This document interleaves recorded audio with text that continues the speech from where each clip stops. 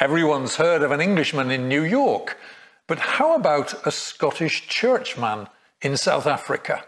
The gentleman in question has given his name to a town, a wine region, and even a winery. William Robertson coming right up.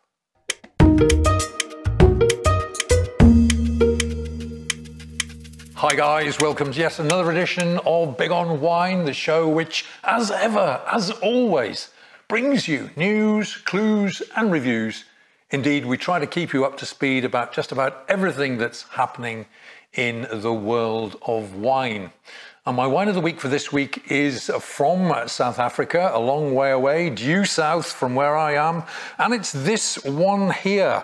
It goes under the name of William Robertson Chardonnay, and the vintage is 2020. And where I am, this wine comes in for a price of just under €11 a bottle. Okay, now this wine is indeed from South Africa, and South Africa has grown quickly as a wine producing country. In fact, South Africa is now among the top 10 wine producing countries in the world, with about 140,000 hectares of land under cultivation for wine, and most of this land is in the Western Cape, the area around and to the east of Cape Town. And of course, the South African wine appellation system consists of these WO wines, or wine areas, wines of origin. And the wine, in fact, comes from an area of the Western Cape roughly 2 hours or so, 160 kilometers to the east of Cape Town. And the broader area in question is the Breed River Valley.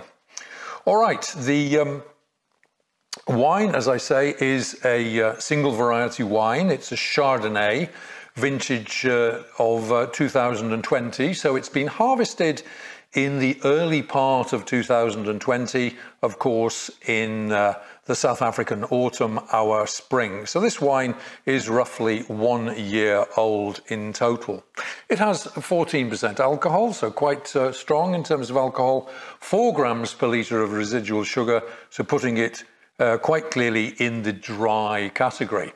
That's the backstory to this wine. Let's turn our attention to the wine in the glass. And as we can see, the wine has a very, very pleasant, almost classic straw gold appearance to it. So there's nothing much really to set it apart in terms of colour there. But let's turn our attention to the wine in the nose and see what we can find. Here we go. Let's give it a whirl. Now in the nose, immediately there's a very, very nice combination of characteristics emerging here. The overall impression, I would say, is citrusy, although there is something slightly cooler and different in the background. Could it even be a hint of melon or something like that? And also perhaps a little minerality in the nose as well, but generally speaking, a citrusy, melony, mineral kind of aroma on this wine. It's a very nice combination. Could even be just a little hint of oak in the background as well. I think the wine has spent a little time in oak, French oak. All right, it's a Chardonnay, which quite commonly is treated to aging in oak.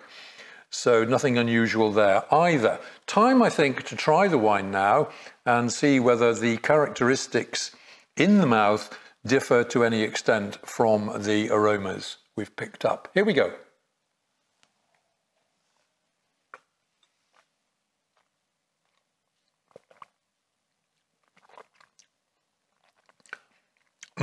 Now the interesting combination here is rather a mild, gentle aroma in the nose of those citrus fruits.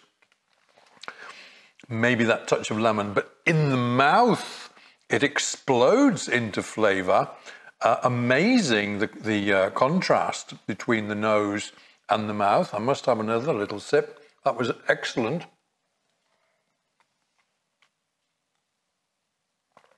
Because what we're getting here, in my opinion, is a Chardonnay with rather more flavour, or should we say a rather broader palette of flavours than one might normally expect. Yes, it does have that Chardonnay toastiness. Yes, it does have a slight oakiness to it. But what is most perhaps prominent in the mouth is a kind of mouth-filling, generous, abundant array of fruits. And here I think we're getting much more in the direction of plum and citrus in the mouth. Also a touch, I think, of herbiness as well, which makes the package extremely compelling. A little bit of oak is discernible in the flavour. It's only very gentle, in fact. I believe 20% of the wine has been in French oak for 6 months or so, so it just has that slight hint of oak to it. It's a very, very generous, compelling wine. It's very pleasant in the mouth indeed. It's creamy, it's nutty. It has a wonderful array of fruit flavours there, citrus and plum, maybe a touch of melon. The serving temperature has to be correct for a wine like this. Now, I would be thinking in terms of somewhere between 8 and 10 degrees, and for once, I seem to have got the temperature completely right.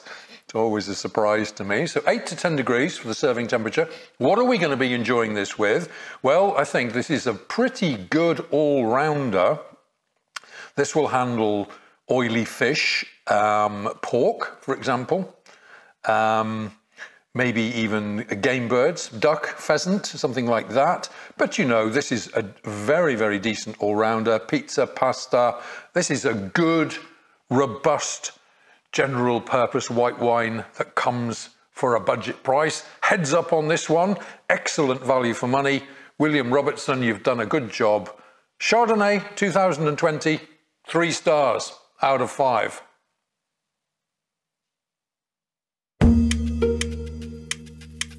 Okay folks, many thanks for tuning in and checking out this week's video. And of course, this was a little introduction to a budget South African offering, WO Robertson Chardonnay, vintage 2020. Nice stuff indeed. That was a surprise and a really pleasant one at that.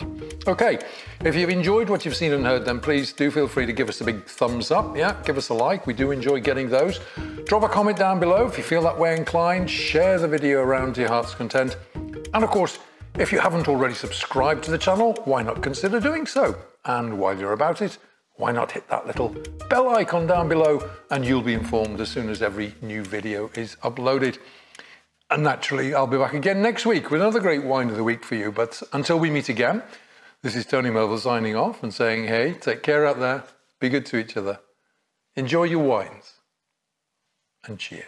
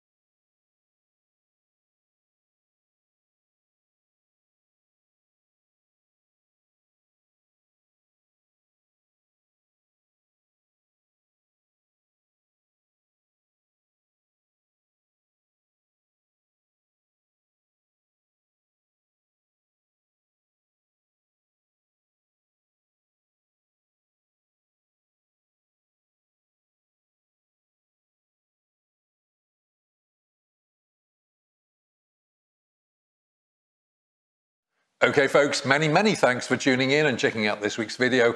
And of course, this was a little introduction to a budget-priced wine from Navarra, a blend of 4 varieties, but excellent in quality. A lovely find, this one.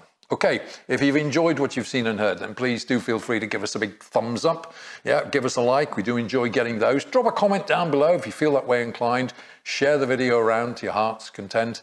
And hey, if you haven't already subscribed to the channel, please do consider doing so. And why not, at the same time, hit that little bell icon and you'll be informed as soon as every new video is uploaded. And naturally, I'll be back again next week with another great wine of the week for you. But until we meet again, this is Tony Melville signing off and saying, hey, take care out there. Be good to each other. Enjoy your wines. And cheers.